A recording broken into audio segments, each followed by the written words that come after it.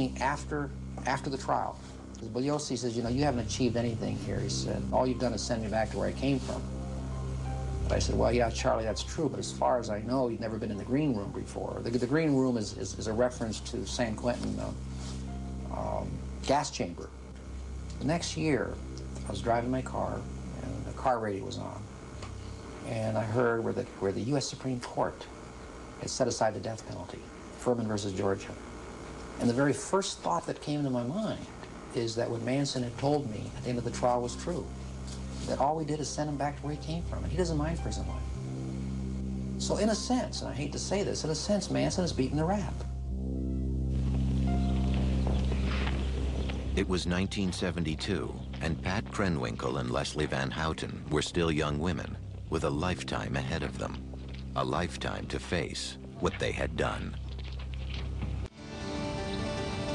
More than 30 years after the murders at the Tate and LaBianca homes, Charles Manson, Patricia Krenwinkel, Leslie Van Houten, Susan Atkins, and Tex Watson are all still in prison serving life terms. All have been reviewed for parole numerous times, but it's always been denied. You can have the rest of it and put me back in my cell. This is all I really want to do. Charles Manson has not even attended all of his hearings. I don't think there's a decision among you, is there? Now Charles Manson is moving into his 70s, and Tex Watson and the women are in their 50s. To listen to Manson, Pat Krenwinkel, and Leslie Van Houten today is to hear very different memories of those events well over a quarter century ago. If anything, the older I get, the harder it is. Mrs. LaBianca was younger than I am now. I took away all that life. I see blood in here every day. Every day someone's getting shot, someone's getting cut, someone's getting beat. I've lived in that all my life, woman. That don't wrinkle up my forehead. You can pile out 100 dead bodies up in front of my cell, and it don't set me to do nothing. Every day I wake up and know that I'm a destroyer of the most precious thing, which is life. And living with that is the most difficult thing of all.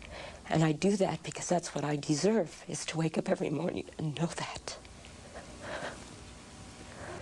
You know, it didn't happen overnight. He spent a lot of time taking middle-class girls and remolding them. I never broke nobody's will.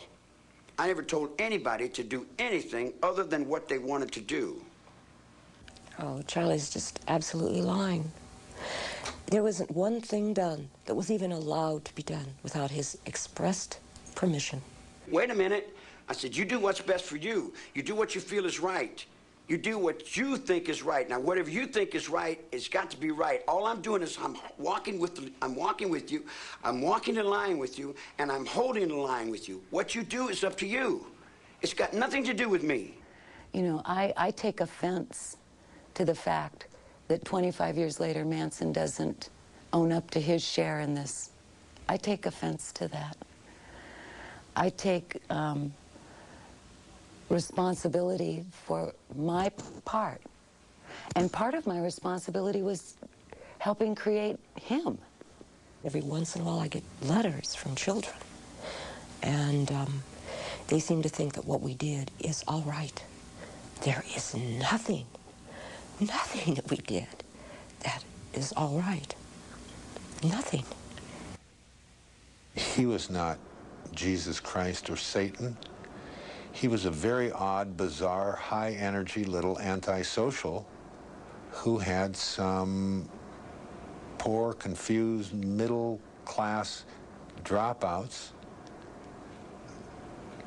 who decided to follow him. And he got into a situation where he had enormous power over these people, and he pulled it all together into this incoherent, hateful kind of plan. And there was no one there to say, Charlie, girls, this is crazy. Saturday at 8, A&E is issuing you a search warrant. Search for justice on American Justice. We know we have our man. Search for evidence on cold case files. DNA is like the finger of God pointing down. Search for truth on City Confidential. I'm selling sex like other people are selling soda pop. You'll find them all beginning at 8 tomorrow on A&E.